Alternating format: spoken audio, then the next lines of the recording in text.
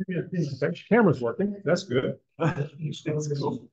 So now what I got to do is turn off the blur my back. Okay.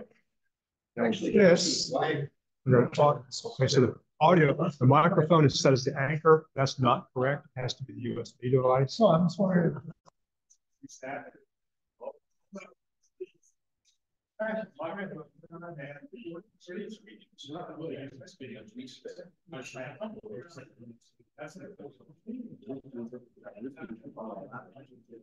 This is for the Zoom session. No, it's a Zoom configure. Yeah. So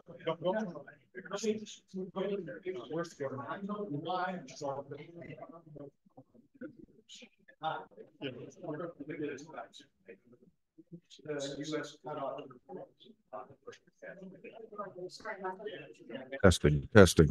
1, 2, 3, testing.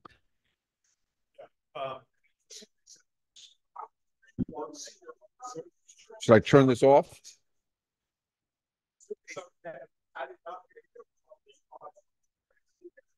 Hello, testing.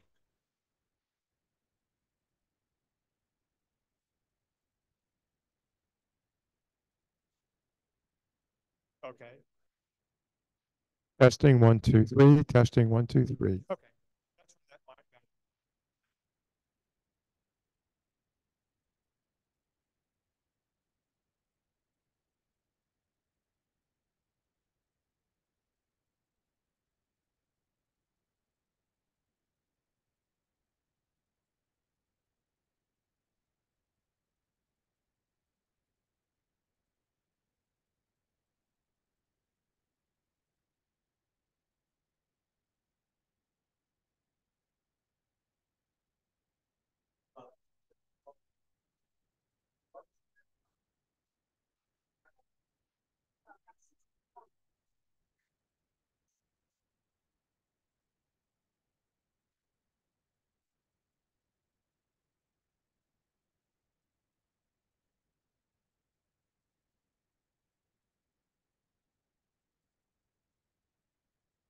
I still miss Mike. Then we'll go on with opening. Jay?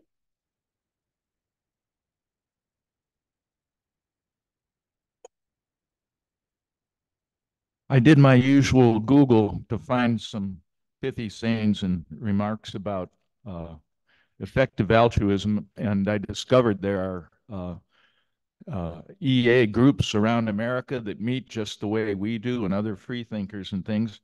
But I did find some things that related to altruism in general. And one of those should be familiar to many of you because it's by Richard Dawkins from his book, The Selfish Gene. And he said, "Let us try to teach generosity and altruism because we are born selfish. Let us understand what our own selfish genes are up to, because we may then at least have the chance to upset their designs, something that no other species has ever aspired to." This next piece, if you're well read, or even if you're not well read, you've probably read from, remember this from high school. It's from a book we all, I think, were required to read at one time. It says, "Lawyers are all right, I guess, but it doesn't appeal to me. I mean, they're all right if they go around saving innocent guys' lives all the time, but you don't do that kind of stuff if you're a lawyer. All you do is make a lot of dough and play golf and play bridge and buy cars and drink martinis and look like a hot shot. And besides, even if you did go around saving guys' lives and all, how would you know if you did it because you really wanted to save lives or because you did it because what you really wanted to do was be a terrific lawyer, with everybody slapping you on the back and congratulating you in court when the goddamn trial was over, the reporters and everybody, the way it is in the movies? How would you know you weren't being a phony? The trouble is you wouldn't know." Anybody remember where that's from?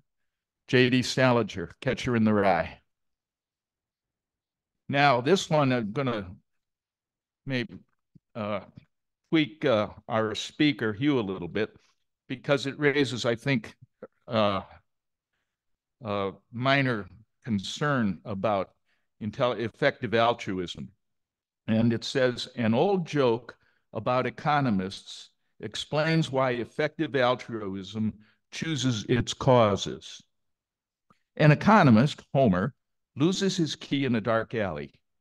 Adam, his friend, finds him there searching under the one single streetlight. Adam asks Homer, "Did you lose your key here?" He responds, "No." So Adam then asks, "Why are you searching here if you lost your key elsewhere?" Homer responds, "Because this is where the light is." And finally, in a little more humorous vein, P.J. O'Rourke once said, "Everybody wants to save the earth, but nobody wants to help mom do the dishes."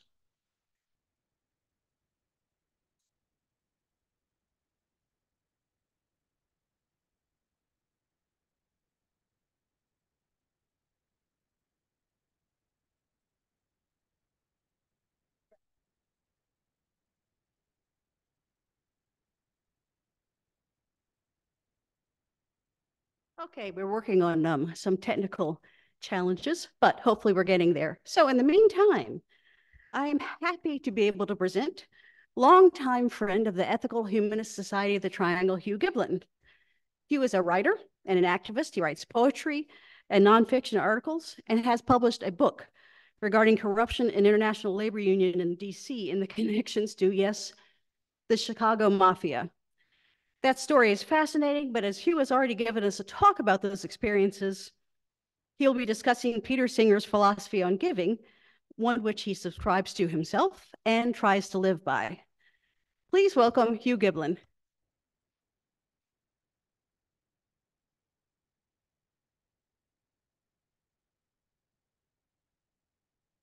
Thank you, and thanks for coming.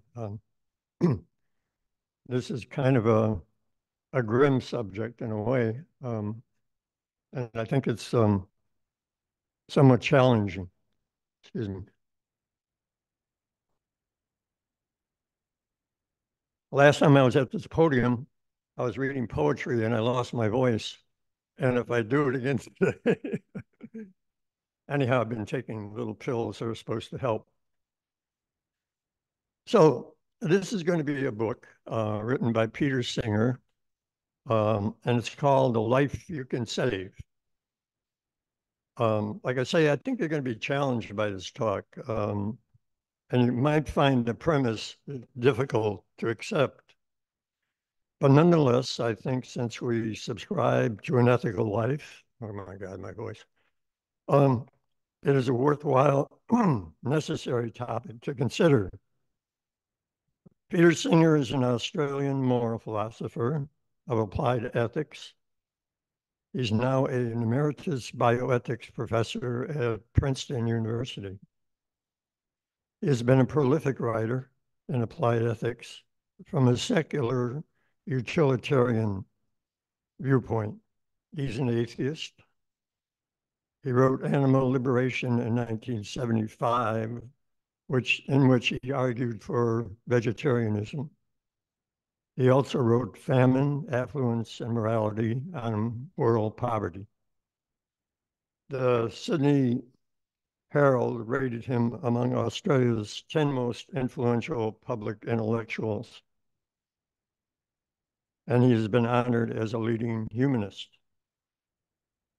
Singer's institutional education culminated at Oxford. Politically, he is on the left, author of a book called The Darwinian Left. Echoes. And a strong environmentalist. In 2010, Singer signed a petition renouncing his right of return to Israel because it, quote, is a form of racist privilege that abets the colonial oppression of the Palestinians, unquote. He has been controversial on his views on euthanasia and disability. and has been canceled at a number of venues for speaking. So in 2021, he was awarded a $1 million prize called the Bergeron Prize, and he promptly donated that to charity. I checked up on him, to see whether he practices what he preaches. He gives 30 to 40% of his income to charity. I find him very realistic and not like many philosophers wedded to the abstract. He's a leading advocate of effective altruism. Effective altruism is a 21st century philosophical and social movement that advocates using evidence and reason to figure out how to benefit others as much as possible and taking action on that basis. So effective altruism is advocated and supported by a couple of characters Elon Musk and Sam Bankman-Fried, and a number of other Silicon Valley types. Almost 8,000 people have committed $46 billion to this cause, but you have to subtract out 16,000 from Sam Bankman-Fried because his cryptocurrency organization failed and he went to jail. So initially, it spent $1 billion on global health, including mental health, biosecurity, pandemic prevention, causes of poverty, climate change, all good stuff. However, now it is getting criticism for moving its focus to what is called, it's an unusual term, long-termism, which is concerned with things like AI and space exploration. So critics are saying it's neglecting immediate needs for long-term gains. So I was initially intrigued and impressed by EA, but now I become more skeptical because they seem more like a bunch of immature guys on an ego trip, thinking they're the only ones that can save the world and are rational in doing so. I'm sure most nonprofits try to be net rational in giving away money to charity. So they work with a charity monitor called GiveWell, which from its research recommends only 4 organizations, out of the tens of thousands that are out there to give money to. I think that precludes a lot of fine charitable groups that I'm aware of, like Doctors Without Borders and Oxfam, some and World Food Program. So anyhow, EA claims in the past it has saved 200,000 lives from malaria, has prevented chronic parasite infections by treating 25 million cases, and given 5 million people clean drinking water. So this is all good stuff. They've also done some animal welfare work, but they're not doing much of that anymore. So it has worked extensively in AI safety. They seem to be obsessed with AI safety, an extension like, they're working on things like civilization recovery, underground food supplies and fuel supplies. They have this sort of sense of an apocalypse that's going to occur any day, and they need to be prepared for it. Their focus for a lot of the work seems to be Nigeria, which of course is one of the poorest countries in the world. These numbers that I gave you on what they've accomplished, they're not all that impressive because, the World Food Program feeds 15 billion people in a year.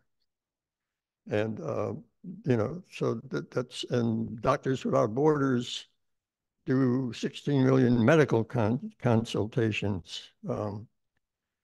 So there are a lot of organizations that have done as much as they have done in terms of numbers. So critics say that, well, here's what they're interested in. They're interested, according to The Guardian, transhumanism, space colonization, concern over power-hungry AI, life extension. You know, these sorts of things are what they're now concerned about.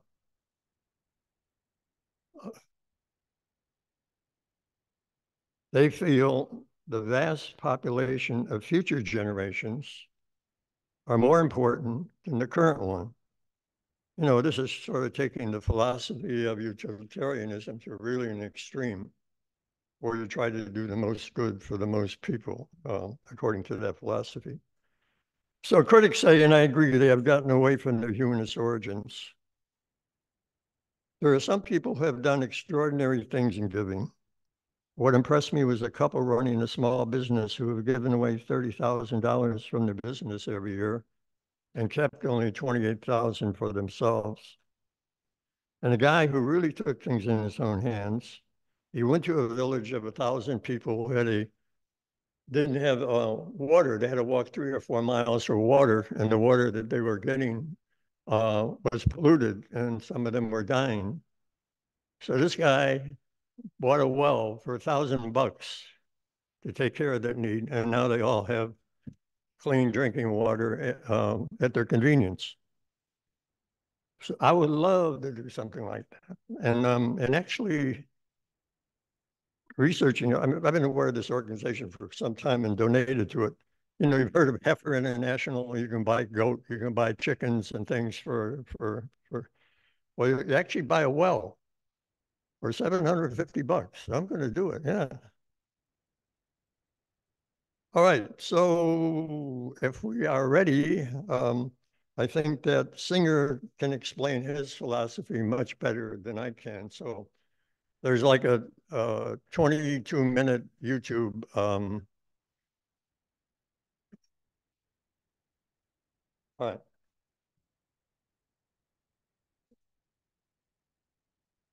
Yeah, it's I'm not there. The one that's in Bruce and talking to you. Just putting people in the talk to you. Yes. Well, on the right, look at the screen up there. Choose on the. Yeah. There was one that says Peter Singer, the How and Why of Altruism. Okay, Google. That's. Yeah, everyone. Welcome. My name is Steve, and Yeah, that's not Singer, that's the guy introduced him. Yeah, but the problem is that was an hour, so it's probably not the right. No, I'm cutting it off at 20 minutes. Oh, okay, so it is all right. So now I need to find out which one. So I'm going to cut it off as soon as you ask questions. Okay. This guy's just, do we want the close back or something? Might make me share do a lot of work. So you said people think of that. Yeah. But you stop that.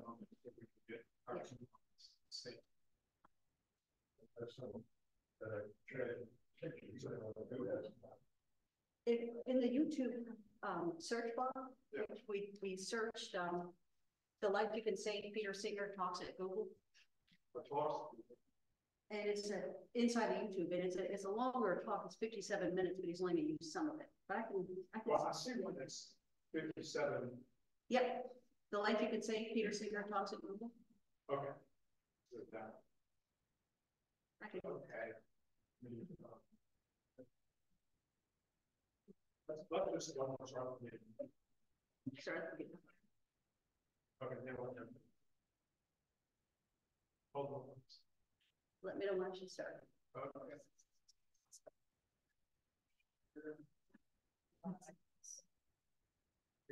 Okay, ready to go.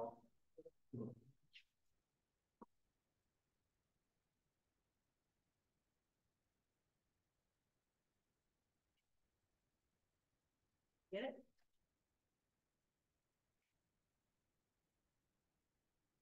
I can send it to you. I got it. I'm good. I just started. Oh, yeah. Okay.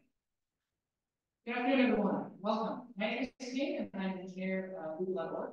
And we spend quite a bit of time as a team thinking about how to have a positive impact on growth. And if you're attending this talk, it's likely because you also have a strong personal interest in using your own abilities to do something.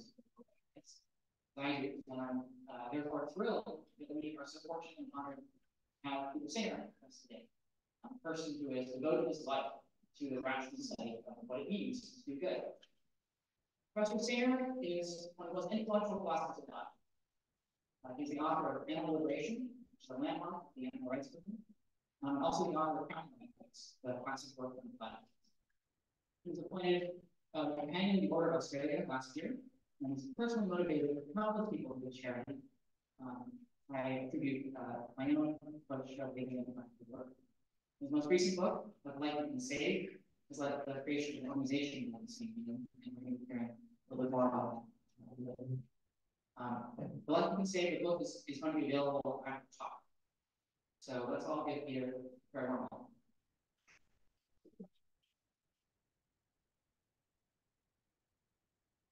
Thank you very much. Thank you for the introduction and for arranging this, and thank you all for coming, and of course that includes people in other offices around the country. This topic is really going to do two things. First, I'm going to give you a condensed version of the argument of the book that we just mentioned, of The Life You Can Save, and it's the premise behind the argument for what we ought to be doing to do the most good at the moment, why we ought to be doing it. And then before I finish, I want to talk a little bit about the organisation, because to be transparent, one of the reasons that I'm here is that I do think that there are things, people in the room with skills and resources that could certainly benefit the organisation. And if you're interested in doing something for us in that way, that would be terrific. And I also want to leave plenty of time for discussion. So I won't speak too long, but we will have a lot of time for Q&A. Okay, so let's start with the basic argument. And I noticed as we were walking back from lunch in the cafeteria that we crossed the bridge over what looked like a pretty shallow, meandering stream. So that'll lose the purpose of my example. Imagine that you're walking over that bridge and you see that a small child has fallen into the stream. And this child is too small to either stand up in that stream or to swim. You, on the other hand, could easily wade in, and I assume that stream is not more than waist deep.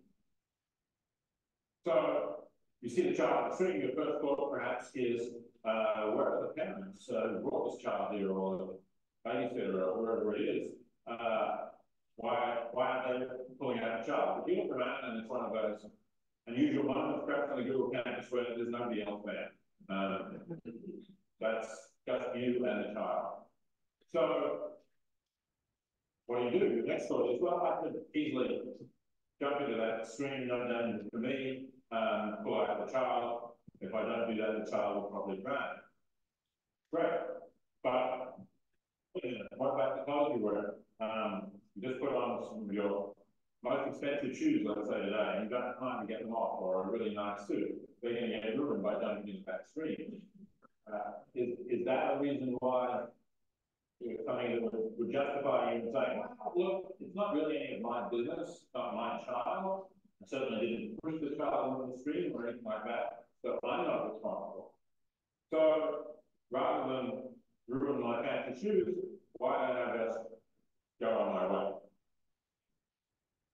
If you think about that, I hope that you'd agree with me that that would be wrong.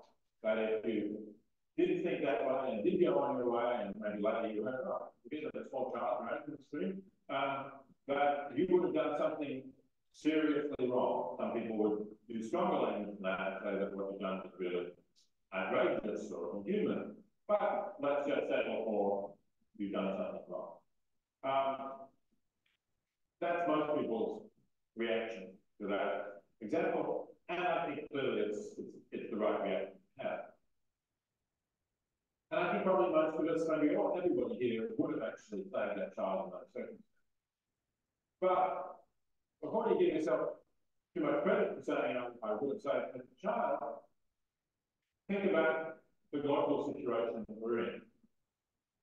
We're in a situation where there are over 1 billion people living in extreme poverty, as defined by the World Bank, which is living on less than $1.25 per day. That's a needs to be a bit adjusted for inflation. It's also a purchasing power parity figure, so it needs to be adjusted in the other direction generally for currency conversion costs. But let's say, suppose you said $2 a day would be, today's currency would be pretty fair. And one result of that kind of extreme poverty is that children die. UNICEF, its most recent report, said the number of children dying from preventable poverty-related diseases in 2011 was 6.9 million. Now, UNICEF said this is really good news because in 1990 it was 12 million.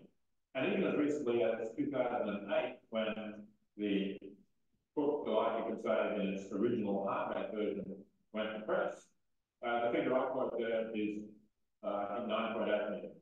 So it is a figure that's coming down, and it's actually coming down more quickly in recent years. And that's very good news. But 6.9 million a year is almost 19,000 per day. So about 19,000 children are dying every day from preventable causes. These causes are things like malaria, measles, diarrhea, pneumonia. We can prevent malaria by providing insecticide-treated bed nets. We can prevent measles by immunization. We can prevent diarrhea by providing sanitation, or we can prevent deaths from diarrhea by very simple oral rehydration therapy. So these are things that with more resources going into this area, we can prevent. And yet we don't.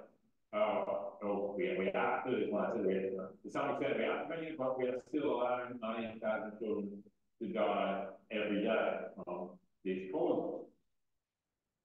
And those of us living in affluent nations and who are not right at the bottom of the economic hierarchy in developing nations have enough, more than enough, to meet all of our basic needs, and beyond that, to live an enjoyable, pleasant quality of life, and still have money that is over for things that by no stretch of the imagination are necessity.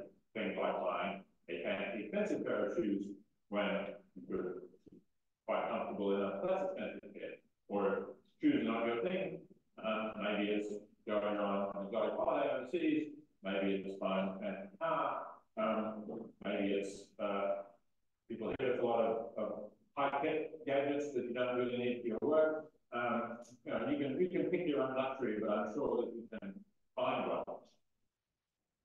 And so that gives you the opportunity to save lives. For instance, you could donate to the Against Malaria Foundation, which is a charity that has been rated by Giblin, I'll say more about Giblin in a moment, as the most highly effective organisation in the anti-poverty and international poverty field. And they will use that money to buy bed nets and distribute them, which is a proven way of reducing malaria, saving the lives of children, also reducing the number of cases of people who get very sick from malaria, which is a pretty unpleasant disease, even if eventually they recover. So the question that I want you to think about is, if I agree that it would be wrong not to jump into that stream to save the child, isn't it also wrong not to be doing something significant to save the children who are dying further away from us, not so visible to us, but when we know we have the means to do so? Because I don't think the distinction between being close at hand and being far away is really morally relevant. And I'm sure you'll agree with me that the fact that maybe one child is an American and the other child is an Indian or a Ghanaian or whatever else it may be is not going to be a morally relevant distinction. So what is supposed to make the difference? There are a few things that you might think of. I take a leave time for questions for your favourite objection kind of mention it, but I mean, some people say things like, well, what can I do though about 19,000 children dying every day? I could save that one child in the stream, no problem. But I can't save 19,000 children. Even Bill Gates has been putting many billions into it, and Warren Buffett have not been able to stop that, but they may well have contributed. In fact, I believe they have contributed to that reduction that I mentioned before. But you know, whatever I do, there's still going to be roughly 90,000 children dying. But that, I think, is surely the wrong way to look at it. It's not whether you can solve the entire problem very important. It's whether you can do something that is highly significant, highly important, like saving a child's life, as compared with what you will have to give up in order to do that. And the fact that there will be other children still dying even if we do that is tragic, certainly. But it doesn't detract from the importance of what you've done. You have saved the child's life by a donation. If you're more, maybe you save several people's lives. And that surely is what's important. And the underlying principle, I think, is that we can do something that is as important, prevent something as bad happening as a child losing their life at a pretty minimal cost to ourselves, then I think we ought to do that. So that seems to me to be the most important point about it. Now, some of you may also say, well, how can I be confident that I really can do that? Unlike the case of the child. How can I be confident that my money will be well used? A lot of people believe that giving to NGOs is not a very effective thing to do because they have a cynical view of NGOs. They think that NGOs typically are bureaucratic, inefficient, spend a lot of money on their administration or on fundraising, and not very much gets to the program that is the need. Well, no doubt there are some organisations like that, but there are a lot of NGOs, and we shouldn't be interested in what the worst NGOs are like, or even what the average NGOs are like. What we should be interested in is, can we identify some really good, effective NGOs and contribute to that? And the answer to that is yes, and it doesn't even require a huge amount of time and effort on your part. I mentioned organisation Giblin.org, which was set up a few years ago to do this by a couple of guys who were working for a hedge fund, making a lot of money, decided that they wanted to give some of it away. I didn't know who to give it to. Contacted some chaplains and said, tell us what you would do if we gave you a significant sum of money. And found that what they got back was unsatisfactory. They glossy brochures with photos of smiling kids, but not very much about people who are in the business of analysing companies for their hedge fund. They wanted something more specific. So they decided to go to that more systematically, and a couple of them left the hedge fund and set up Giblin. And they've been looking very rigorously at organisations. Some people think, in fact, they stand two parts, that it doesn't allow some really good organisations to qualify. But what they've got at the moment on the website, they've screened hundreds of organisations, and they've got actually just 3 that they're recommending, and the Against Malaria Foundation is one of them. So they regard that as a suitably transparent organisation that has demonstrable, scientifically based evidence of the good that it's achieving, and they're recommending that as one of the organisations. So we can just take that as an example. And if that exists and there is scope for more funding, and there is, because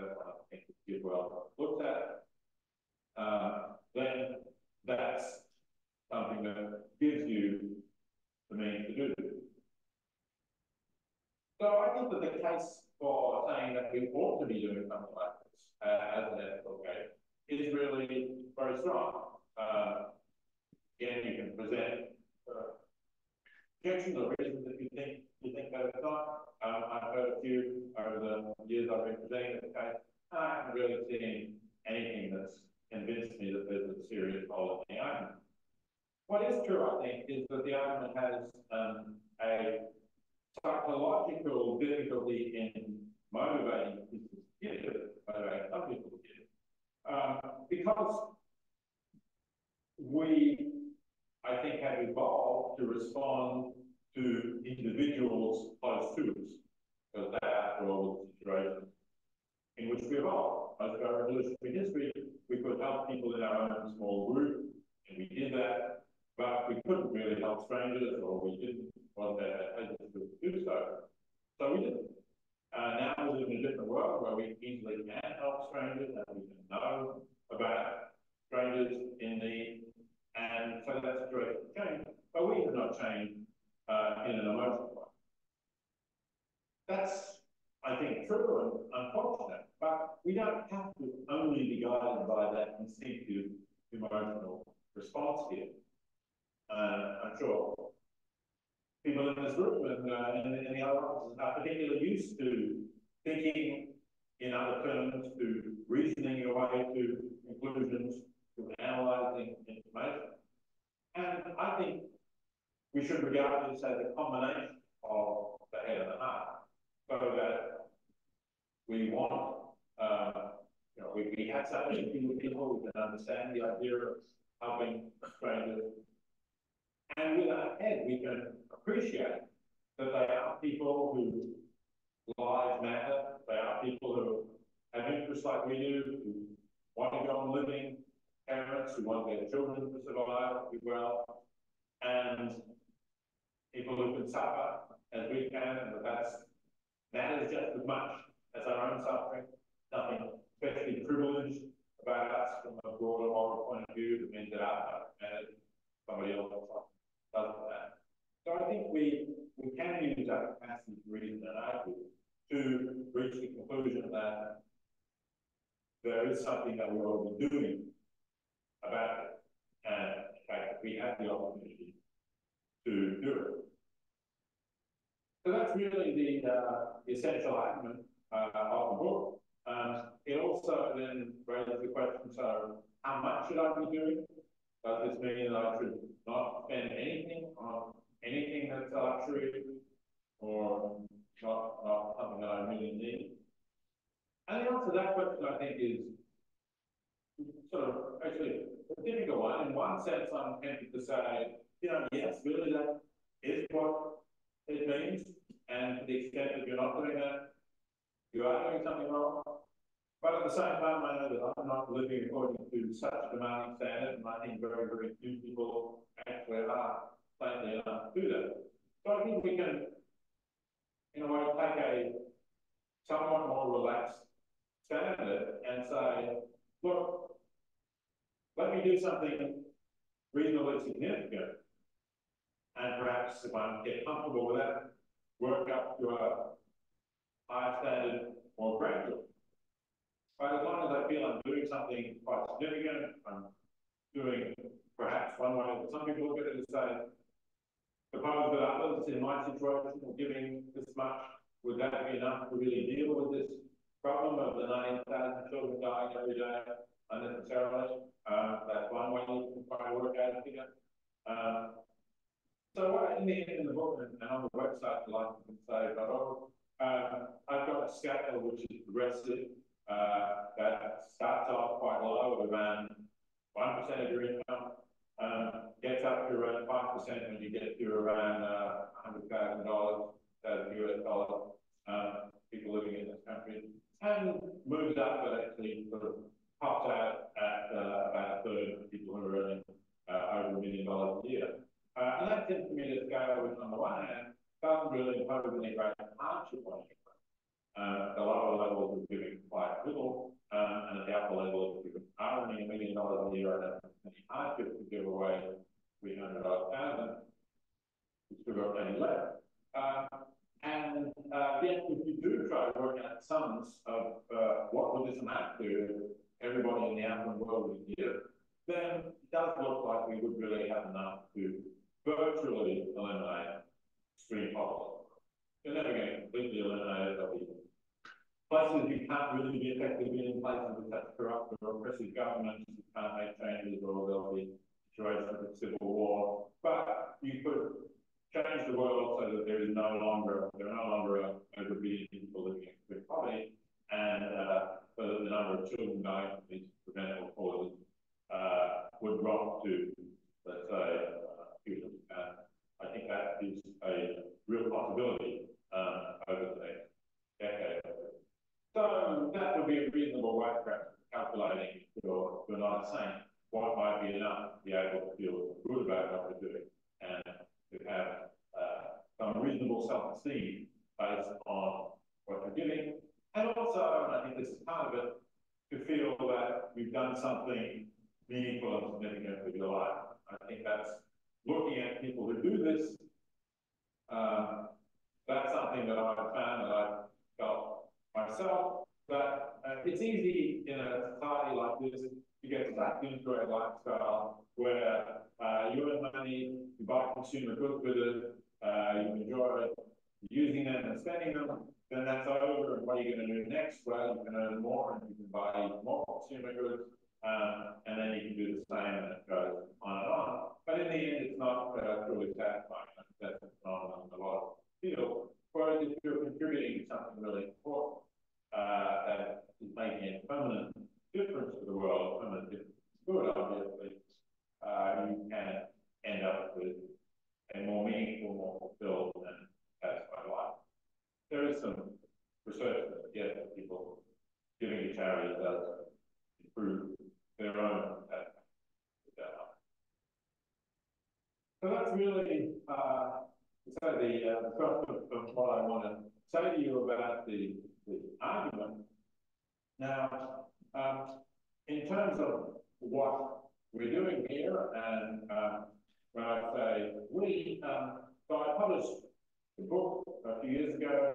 I had a friend who had a bit of knowledge about setting up websites, and she said we should build a website to go with the book, not just to promote the sales of the book, but to spread the message of the book and to get people to pledge to give according to the scale that we suggest in the book, give them information about that, to provide them with regularly updated information about what are organizations that are worth giving to, and generally to build a community of people who share this idea, and to try to change the culture on a larger scale so that giving to reduce global poverty, to help those who are so much less fortunate than we are, becomes an accepted part of what it is just to be a decent person, live an ethical life. And so with that help, I got the website set up, and then more people came, and people did pledge to give according to that scale, and quite a few of them gave us contact details. And so we built up a community of people supportive of this. And now more recently, other people have said, well, we need to go further, not just have this website, but actually to use this information to build an organization to do more in the way of spreading the message, marketing through media, and whatever other opportunities we have to get this idea as essentially a way of living, an alternative to the consumer society, to get this out there and get this better known.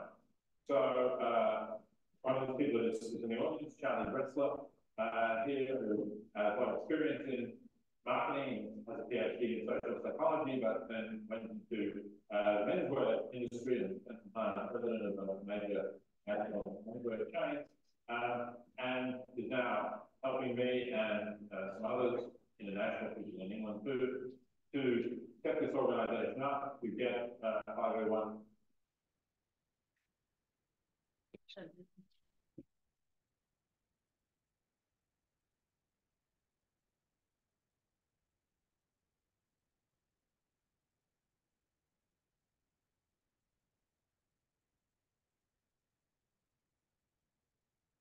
Thank you.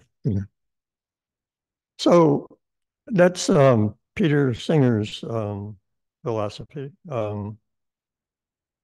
And first, when I read it, it seemed like a very demanding, strong ethical requirement. But as you can see from his talk, that it comes down to a pretty reasonable way of trying to deal with some of the terrible suffering that's taking place in life. I don't want to be redundant here by reading some of the things you already heard. So, you know, libertarians will say that we don't have any real ethical requirement to help other people unless we've done them some harm. And then, of course, we do. Evaluating harm can be a very complicated effort. You know, should we say that the harm caused by the United States as being the greatest polluter in the world and what they've done to vulnerable third world countries, isn't that something that should be remedied? Or what so many corporations have done to harm people in the world? Shouldn't there be remuneration for that? I think we could find positive reasons for that. And he said the charity begins at home adage is something that most of us subscribe to.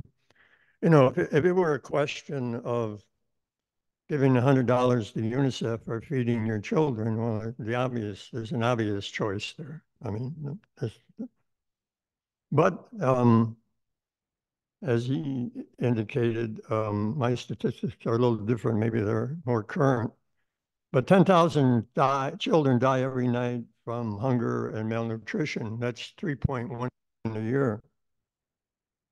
You know, people will shake their heads at that statistic, but not many do something about it. You can get cynical or blasé about, you know, what goes on, for example, in sub-Saharan Africa, which has been going on all my life, decades.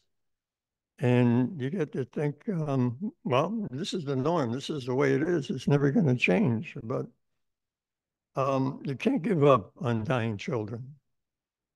So 1.5 million die of diarrhea every year. 1.5 million die from vaccine preventive diseases every year. 608,000 die from malaria every year, which you talked about. And on it goes. A simple solution of sugar and salt in water, which cause cents, I mean pennies, can stop diarrhea. A vaccine can be as low as $1 a dose.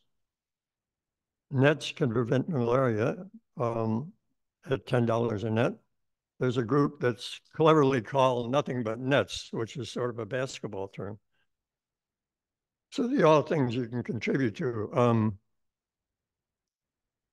I don't know how he measures poverty, but the best way to measure poverty that I've found is something called multidimensional poverty, which is at 18% in the world. That's 1.1 billion people out of 6.1 billion.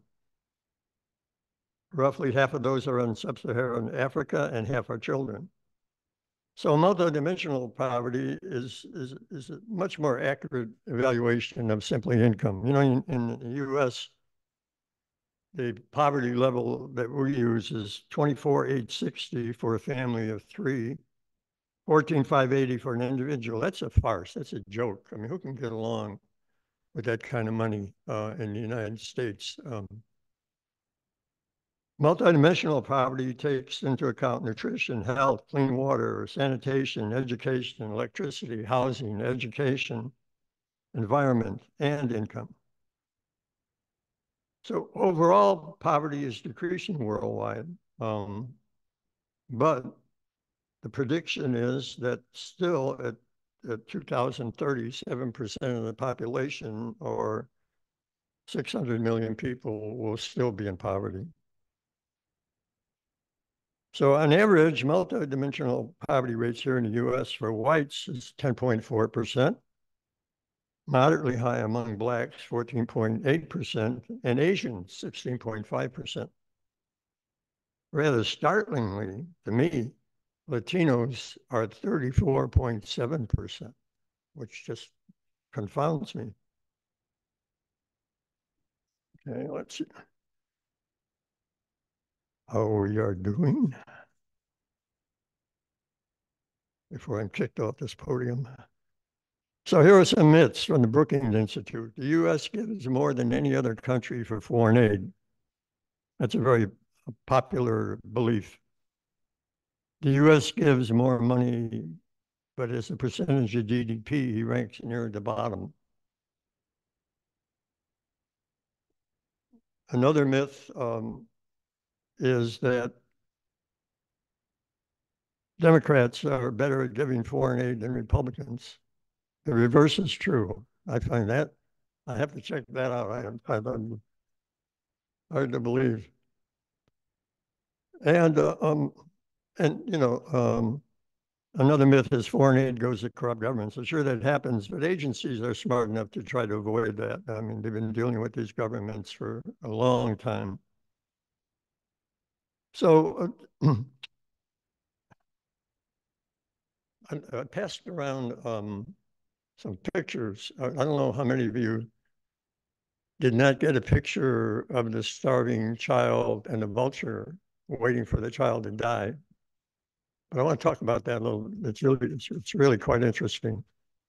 So if you're wondering whether I practice what I preach, Singer says that one should get examples of their life if they're talking about it. So hopefully this is not self-aggrandizement. There may be some of that, but for what it's worth, this is what I do. So back in the 80s, I was making $75,000 a year, which was pretty good back then. And I was on an expense account. And I was on the road for 6 years, 95% of the time. My office was in, my base was in Washington, D.C. at the International Union. So I banked my check, all my personal expenses, housing, food, were all taken care of. And so when I left the union, I had $360,000 saved. And since that time, I've given away 2/3 of it to charities and causes. I recently also lost 10,000 in the stock market. Don't ask me for advice on the stock market because everybody else made money and I lost money. But I've got about $100,000 in liquid assets. My mortgage is 2/3 paid off. I drive a 14-year-old car. It's not a bad life. I'm comfortable. Last year, I had $37,000 in income, and I got carried away at the end of the year. I have like 20 different causes, and I keep finding others, and I get all this mail, and it's so hard to refuse. So out of that 37,000, I gave away 10,000. Now that's like 27% of my income. I can't keep that up. Usually I give away around 6,000, 6,000. I think one year I gave away 8. So if I get $40,000 a year in income and I give away 5 or 6, that's like 12.5 to 15% giving. That's fine with me. That's good. I'm not going to try to do any more because if I keep it up, I'm going to be asking for charity rather than giving to charity. So I grew up in a very poor family, and nothing gives you more empathy for the poor than being poor. Just like, health problems. When someone has a health problem, they can really empathize when somebody else that has the same health problem. And the same thing with being poor. So my mother was a domestic. She worked at some of the time at a downtown Chicago hotel for pitiful wages. And we used to celebrate when she got a tip, which is pretty rare. And sometimes that made a real difference for us. Anyhow, Father was alcoholic. He left the house when I was 12 and provided no support, nothing. So I learned how to live without money, and I learned not to envy, at least on a conscious level, people that had things. You know, I'm pretty much that same way. Maybe it's refreshing. I don't know, but it works. So I found this remarkable, that the poor give 4.6% of their income to charity. The poor do that. That's amazing to me, and it's so inspiring. And I've seen that. I remember I worked at a hospital, a guy coming in and paying a bill for one of his neighbors who didn't have the money. So, you know, that's good stuff. That really is. And I got to qualify what I'm doing by saying I don't have kids and grandkids and things like that to worry about. So I'm free and easy in that sense.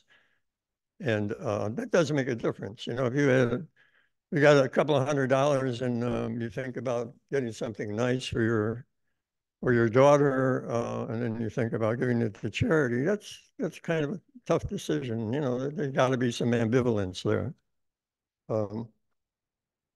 So where does it leave us? Singer admits he could do more, I could do more, we could do more, and we absolutely should do more. If one is to subscribe to an ethical life and claim to be such a person, then one should try to live it as full as possible. And I submit it as both a responsibility and an ethical choice to do that as much as reasonably possible to prevent children and adults from dying from lack of food, no matter who they are or where they are or what the cause may be. You know, the notion of giving did not start with Singer. There are 7,000 references to this in the Bible. The Talmud says gives 10% of your income to charity. Islam requires a 2.5% donation of your assets, not your income. So that's pretty stiff. As Singer mentioned, he has a scale starting at 5%, which I think is pretty reasonable. So, yeah, and this, to wrap it up, and like all kinds of good deeds, giving is not purely altruistic, or should it be? There is evidence that giving makes one happier and life more meaningful, as he said. I experienced it true. And it's not just a feeling, there's evidence, there are studies like from the NIH that altruistic emotions and behavior are associated with greater well-being, health, and longevity. And they say it's good to be good, and science says it so. So research studies demonstrate that people who help others usually have healthier, happier lives. So that's the payback. So think about it, follow your ethical conscience and values and your pocketbook. And thank you for listening to me today.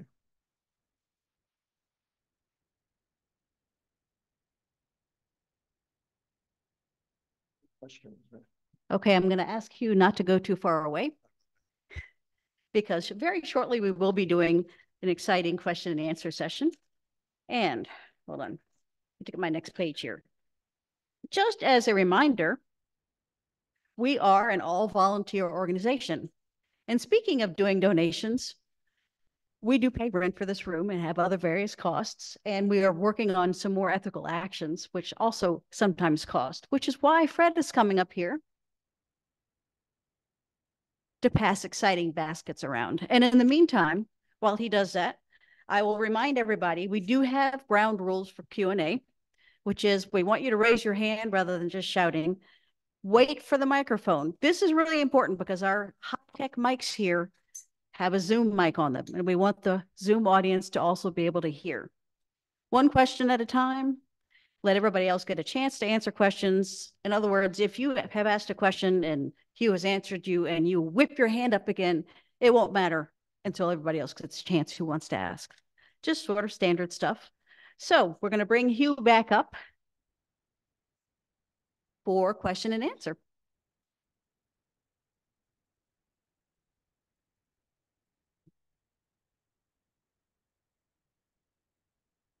Okay, lay it on me. Who has questions?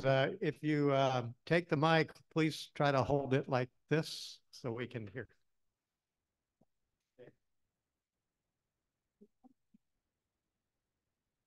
Hey, Hugh, this is not so much a question as it is an observation. And I think the whole paradigm of giving money is kind of narrow in one regard, because there are people who give money and people who give time. And to follow up on your revelations, the most money I ever earned, and it was my fault, I chose to be a journalist, it was $40,000 a year. And that was as recent as 2006. So I am not in a position to give vast sums or even small sums to most people. Chris knows how little I give to EHST. That's why when I come, I put a little in the basket. But how does that framework allow for people who give of their time? And that's what I do. I have a number of volunteer things, some of which you know, and I try to give my time, whether it involves my expertise or just chopping onions or browning food for a meal or something like that. And I don't feel guilty about that, but I'm just saying this whole focus on give part of your income or your money, and people who are retired, like I have no income except from Social Security. So that is a little bit limiting this whole argument to me. It's not a criticism. Yeah, and I agree. And actually, in drafting that paper, I thought about that, and I should have included some comments on that. Sure, I mean, there are people who do a lot of volunteering, many people that do a lot of volunteering. And I think certainly in your situation, that's adequate in terms of giving. I would say, though, if you had money and were volunteering, but still had money that you could afford to give, you should, it would be good to give it. But yeah, I mean, giving time is, giving part of your life. And that's certainly a very important way of giving. Yeah.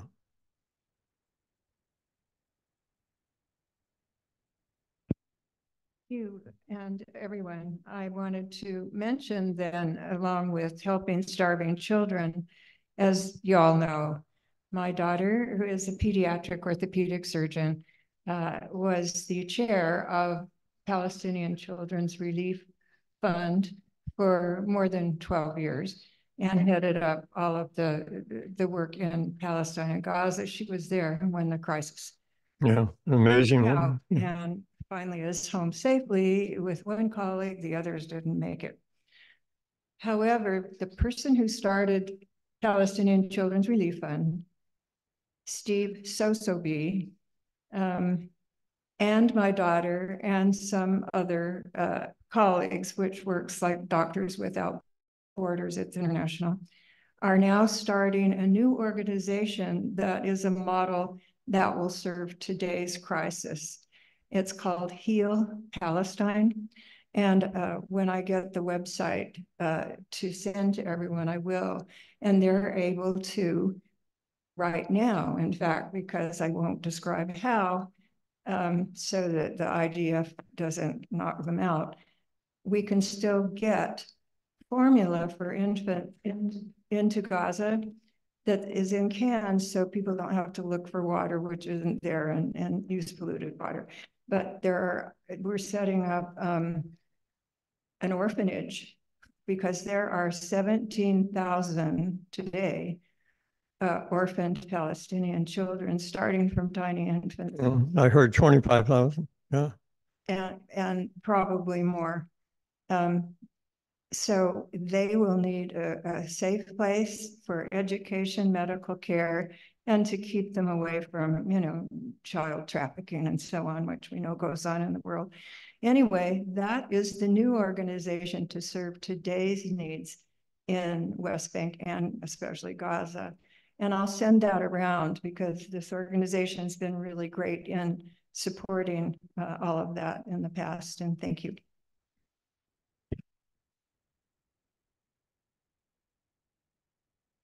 Ken? Thank you very much for that comment. I want to applaud the first speaker because I think he brought up a very good point. And I know lots of people with disabilities who are poor and earn less than the 14,580 a year. Some of them have assistance, some don't, but a lot of them give their time, and it helps. I'm glad you mentioned dimensional poverty because I want to look that up because the original U.S. poverty law was developed in 1964, so it was I think it's inadequate. Not working in war on poverty, so yeah, giving time is a lot, and there are other ways I think to solve problems. Maybe we have to look at many causes of poverty, including the issue of population growth. But I don't want to say a lot more about it because people have different views about that.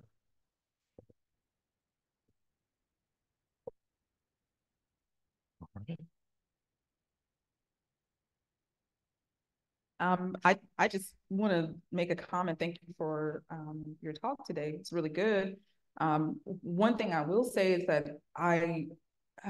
my only feedback is that I worry about local causes of poverty and people writing checks for people who they don't really have to see or touch or feel or be around. I know that, there's enough poverty to go around.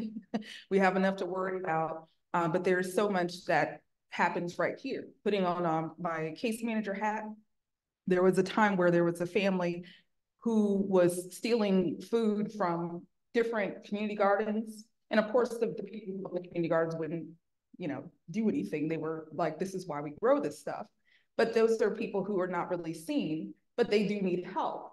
And they do need support. And there are a lot of people who are right here who need support. And so companies like GiveWell, who do a phenomenal job of vetting out organizations that actually have an impact. It would be good to see those local entities. We do have some organizations who do the same kind of vetting, but supporting some of the local as well. And it's a shameless plug, but that's part of why I support the Crop Walk, especially when in Durham, because they do split that funding between local charities and international charities. So that way they're helping with the footprint here as well as overseas. And so, just wanted to make that comment. Yeah. Oh, I have a flyer, right? So the Crop Walk is a hunger walk. There is going to be one on March 24th in Chapel Hill. And this is just a walk that takes donations and raises awareness about hunger. So, just another organization to think about. Yeah, and I agree. You can't forget about the poverty in America. It's like 13.8% on that multidimensional scale. I give more overseas simply because people are dying over there. And while we do have serious malnutrition here, there aren't people, at least in a dramatic sense, dying from the way they are over there every day. So that's why my emphasis has been overseas. But the number of charities I give to, they do both. They do both, as you mentioned. They give here and they give overseas as well. Maybe the bulk of it overseas. Yeah, as far as checking out charities, I've done a lot of that. And you can get a lot of information from Charity Watch or GuideStar. They'll tell you how much salaries people are getting. There was a couple here in Durham taking $200,000 a year for running a Goodwill branch. So those are things that, and they'll tell you how much they spend on programs. Every nonprofit has to file, and I've filed many of these, a 9A, Form 990, which really, it goes to the IRS, so it's pretty straight stuff, and it'll tell you all about the finances of a nonprofit, and it's worth doing, yeah. Yeah, I was just going to point out the change for change jar is for the crop walk, correctly? Oh, sorry, North Carolina Bail Fund. So we do have that available. Any other comments? I'm going to go to folks who haven't made a comment, and then we'll get back to. I just actually wanted to mention something. I think one of the things that was pointed out was that people say there's 19,000 kids dying all the time, and what can I as one person do? But it's really the same argument people make when they don't vote. And I think both of those are really important. I just wanted to put a little bit of feedback in. Yeah, I agree, sure. Hi, thanks. I thought that was an excellent talk. And Okay. I also wonder, because I think a big part of it is that giving to other people and doing things for other people does make you healthier and happier, that's for sure. But I wonder if there's any research about whether you're more healthy and happy if you give locally, or you're more healthy and happy if you give far away. And I just thought that might be interesting, but I don't know if anybody knows about that. Probably if you were giving specifically to a person, helping them, that probably have a more impact in that sense than something more abstract. But yeah, that's an interesting question. I have no idea. I don't believe there are any studies on that. We're going to take two more quick questions, and we're going to have to cut it off. While you were during an early part of the program, I got curious when he mentioned his website, which was youcansavealife.org. So I went there, and there's a calculator that you can use to calculate. You tell it your income, and it'll give you how much things you should give. And I didn't put in the percent that I wanted. It just defaulted to 1.8%. And I could certainly give that of my income. So, 5% might be a goal that we could reach for, but we can certainly do something. And hopefully over time, we can give more. But I think, if there's 100,000 people, 19,000 children dying a day, if you can give enough to get that down by 50, is that wasted money? No, of course not. Yeah, but I like the 5% because I think the 5% hurts. And then when it hurts, you're giving in a meaningful way. Last comment, Ken. Yes. Well, there's a lot of senior poverty in this country, at least measured by maybe the American Poverty Index. And maybe a third of seniors live on Social Security, which in the future will be diminished because fewer people apparently getting good jobs. There's so much stuff working on the economy. Defined benefit pensions have gone out to defined contributions. So I think it's going to be more probably all along. So is there a multi-dimensional measurement of senior poverty in this country? Do you know?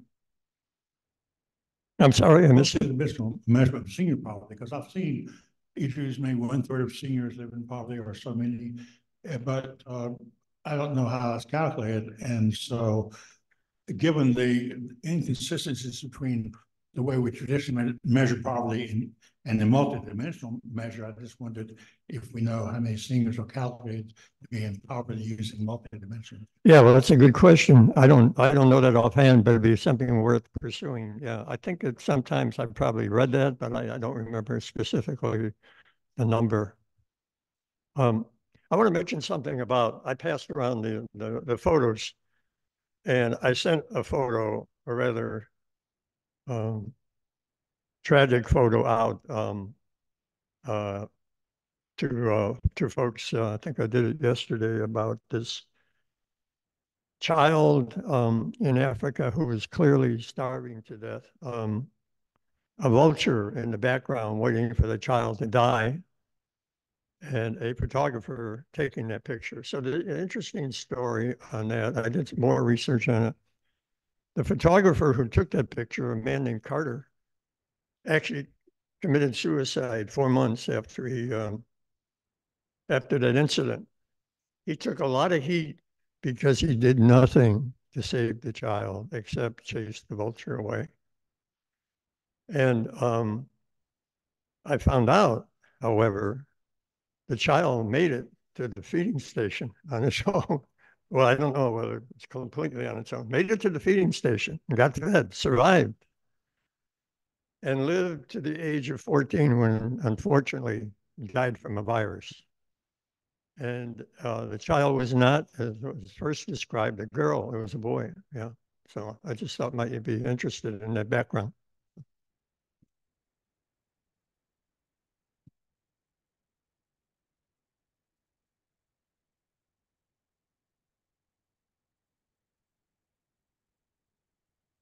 Thank you, Hugh. That was the whole talk was good. And it was, I don't know about anybody else, but I certainly learned stuff, which is part of the reason I like coming to these. So we really appreciate that you gave this talk. We do have announcements next because I'm standing here with the mic. I get to go first. So next week, same bat place, same bat channel. In-person hybrid Zoom meeting here next Sunday. And we will have Jim Bowie, who is a native North Carolinian, talking about, is the U.S. headed for civil war or just a political shift? I think that's going to be a really interesting talk. We will be sending out the little email about it, and it's also on our website, ehstnc.org. And so we're looking forward to that. We have other things going on. I will just steal from Jennifer the fact that, yes, we do have the Change for Change jar in the corner of the North Carolina Bail Fund. Because really, if you don't have any money and you can't get out of jail because of some charge that you may or may not even be guilty of, you can't support your family. You can't support anybody because you can't afford bond, and therefore everything gets even worse. The system, I think, is a poor one. But in the meantime, while we try to change it, we're at least getting money so people don't have to suffer. Would that cover it, Jennifer? Yeah.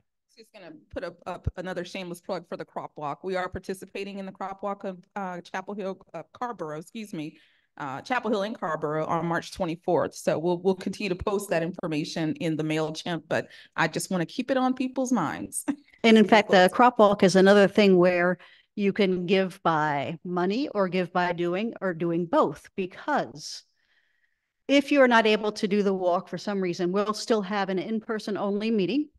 That'll just be a general discussion, and you're absolutely welcome to fund the EHST team. If you are able to walk and want to come to the walk, then we will have an EHST team. So when you sign up, which I'm sure you will, make sure you sign up with us. Whatever other announcements do we have? Anything from anybody today? Okay. So since we have no other announcements that we're aware of, we're going to haul Jay back up here for closing words.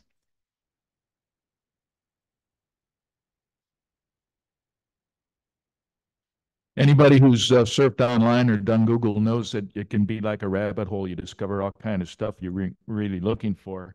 And when I was looking up things about altruism and charity, for some reason I got channeled to a site that had religious humor.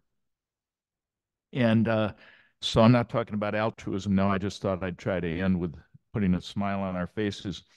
And a devout old shepherd lost his favorite Bible while he was out looking for a wayward lamb. 3 weeks later, a sheep walked up to the shepherd carrying the Bible in its mouth. The shepherd couldn't believe his eyes. He took the precious book out of the sheep's mouth, raised his eyes to heaven, and exclaimed, "It's a miracle." "Not really," said the sheep. "Your name is written on the cover." The church council met to discuss the pastor's compensation package for the coming year. After the meeting, the council chair told the pastor, "We're very sorry, Pastor, but we cannot give you a raise next year." "You must give me a raise," said the pastor. "I am but a poor preacher." "I know," the council chair said. "We hear you every Sunday." And finally, some words of wisdom. There's a very fine line between a long, drawn-out sermon and a hostage situation.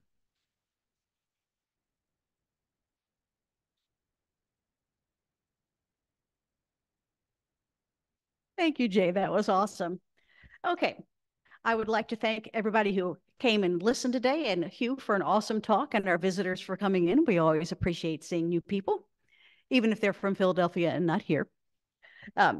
Also like to thank our greeters, Jean, Rick, and John Shaw, for making everybody feel happy and comfortable here. Thank you, Jay, again, for doing opening and closing words. I always look forward to when you do this, just for the entertainment. And as I said, thank you, Hugh, for a fantastic talk and thoughtful answers to people's comments and questions. Amy, thank you so much as you trot the really interesting looking, I'm sorry, I'm getting distracted by the refreshments, to the table. And finally, as always, I would really, really like to thank our Sultan of Zoom, Chris. Yay. Our meeting is over, but our fellowship continues. Please give a warm greeting to the person sitting near you. And as our microbiologist president would say, please wash your hands before refreshments.